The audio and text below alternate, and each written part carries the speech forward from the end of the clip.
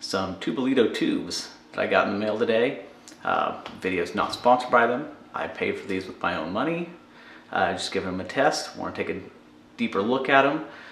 Give you all a little bit of insight into what you're purchasing if you shell out the money for this premium tube. Looking at some Tubolito road tubes today. 60mm valve depth on this one. Should made up pretty nice with my 50mm carbon wheels. Rim brake, so I couldn't get the S-Tubo, so they're a little bit heavier duty tubes than the ultralight S-Tubo, but you can see on here that they are rated for rim brake usage, which is important for me. Gonna do a quick unboxing, get a weight on them, see how they install. You'll notice I do have 3 tubes here. I'm gonna have 2 installed and 1 I'm gonna keep as a spare. Normal looking packaging. Let's go ahead and take it apart, see exactly how it's worked out in here.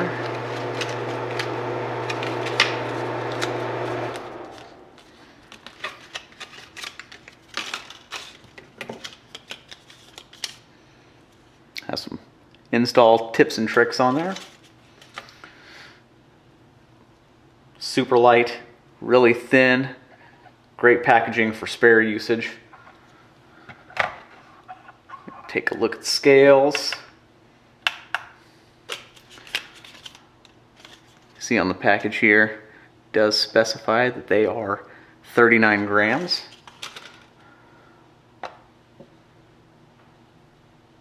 And they're looking like 41 on my scale. Not too far off. These are premium tube.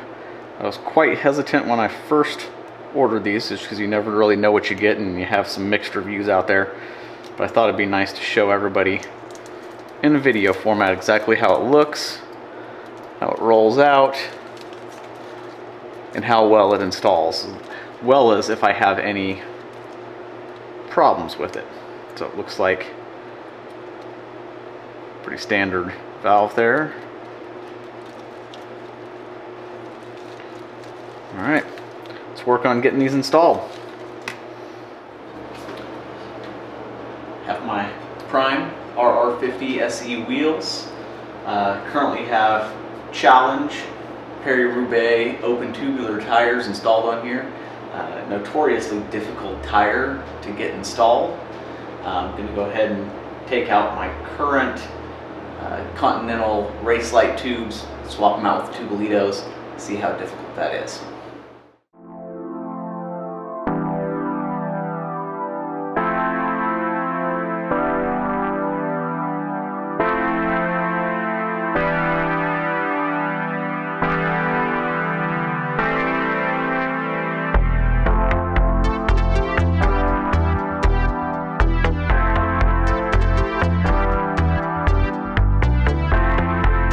Challenge tires, you have to pinch back the bead after you inflate it a little bit and make sure that your tube isn't caught under the bead there, or it'll get pinched and flat you pretty quick.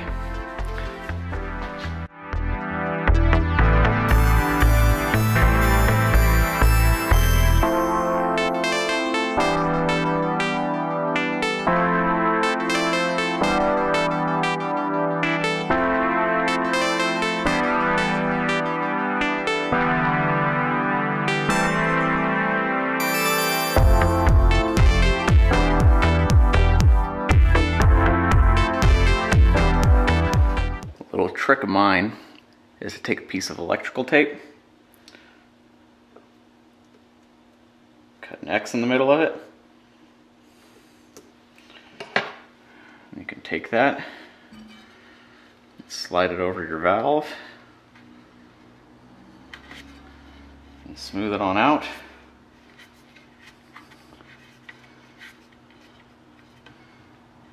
And it'll keep that from rattling around. Put the weight savings into perspective, let's go ahead and take my old tube, which is a Continental Race 28 Light tube and put that on the scale just for some comparison. 79 grams on the scale compared to 41 grams on the scale for the Tubolito. So that is almost 40 grams per tire savings. Pretty significant. Now that I've got both tubes installed, I'm going to take a look at one of the other major benefits of the Tubolito tubes, and that is packability. Being able to pack them into your storage. In my case, I use the Silka wallet. I have it loaded down with a massive tube, lightweight pump, tire lever, multi-tool.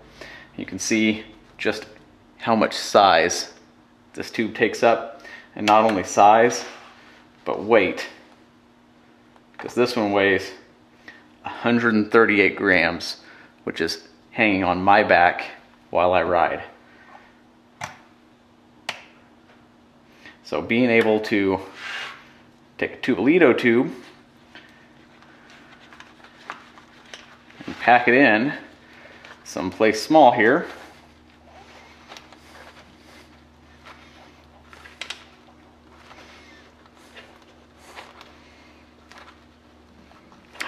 perfect. Take the tire repair kit, slip it in over here. So much smaller.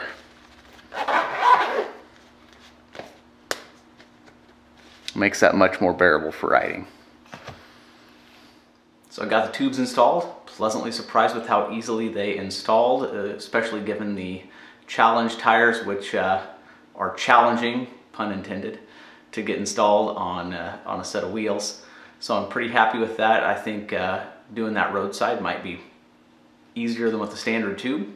Hopefully I won't have to do that, but I do have one available with me when I go on rides now because it is so small to pack up.